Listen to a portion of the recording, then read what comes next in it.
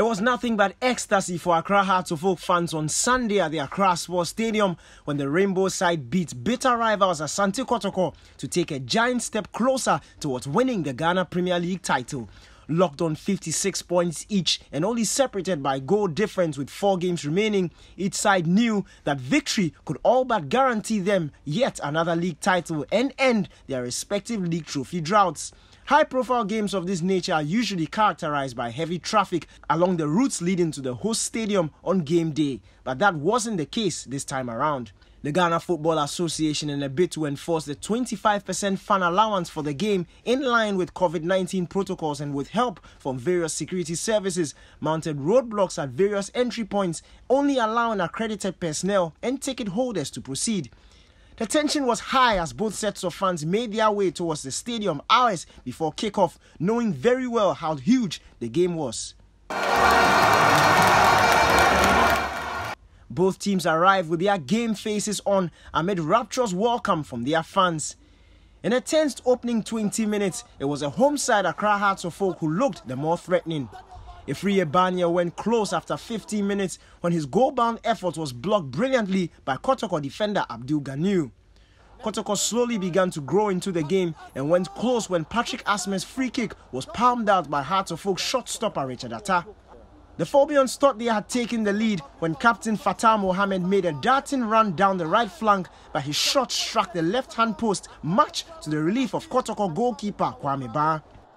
It was a mixture of nerves and frustration from Accra Hearts-Kotoko fans at the break, mainly because of their side's inability to capitalize on their dominance. Sam Obedu's side, however, continued to boss possession in search of the opening goal. Superb, intricate passes from Hearts kept the home fans entertained, but the goal was still elusive. However, that changed on the 66th minute mark, with Banya connecting an Ansaboche's shot in exquisite style to give Hearts a much-deserved lead.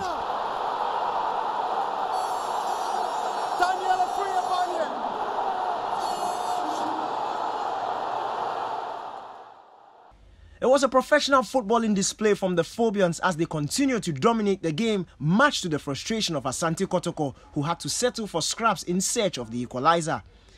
Kotoko head coach Mariano Barreto sent on attacking duo Augustine Okra and Andy Kumi as they continued to push for the leveler. The stadium erupted with joy at the blast of referee Daniel Koranteng's final whistle as Hearts fans jubilated with what felt like a huge step towards claiming the league title.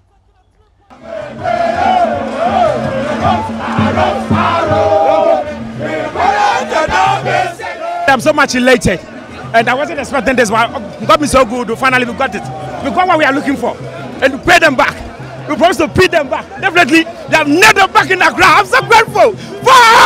Yeah. Kotoko fans, on the other hand, were humble in defeat, but still believe that the title race is far from over. It's like they have chance, and they have the luck. I can see the level. You can look at how we play and their performance today. They have done well, and I congratulate them. They have definitely done well. Has deserve it, and they have won it. So that's nothing I can say. We have 3 matches to go, and I believe in my team. Kumasi Asante Kotoko will win the 3 matches. Well, maybe with God, we can win the league. So that's from the Accra Sports Stadium. Hearts-Kotoko have just beaten bitter rivals Asante Kotoko by a goal to 0, taking them even closer to winning the league title. From here at the Accra Sports Stadium, reporting for Citi Sports, my name is Daniel Koranteng.